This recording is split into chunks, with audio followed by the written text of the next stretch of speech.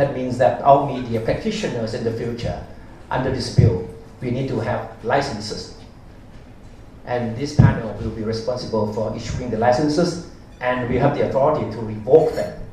I think the intention is very clear, that they would want the government to be in control in regulating the media. And don't forget the fact that this panel will be a very, very rich media organization indeed. Under the bill, it will be allotted a budget of at least 100 million baht, 100 million baht a year. The fact that these are people that should be held accountable by the media. But under the bill, now they will be sitting in a position that will keep a check on the media. I mean, that would be a sort of a violation of principles of transparency and accountability. We believe that the junta or some figures of the junta will try to be in power for a long haul, in one form or another after the next election.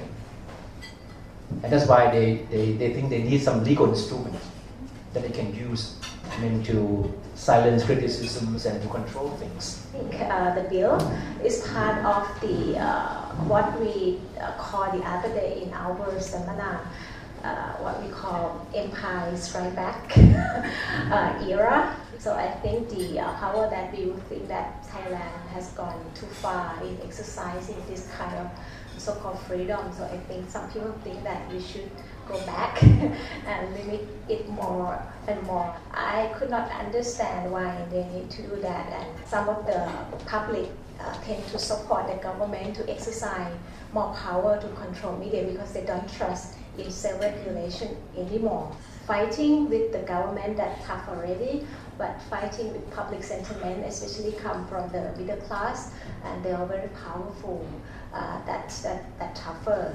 In the period of the yellow shirt movement and the red shirt movement, so media were exploited for political purposes without any regulation whatsoever. So that have been used as an excuse by these political appointees. I don't even call them politicians. They are political appointees by the junta to take advantage of, but the thing is their understanding of the media is very limited. They would never give self-regulation a chance, just as the junta would never give democracy a chance.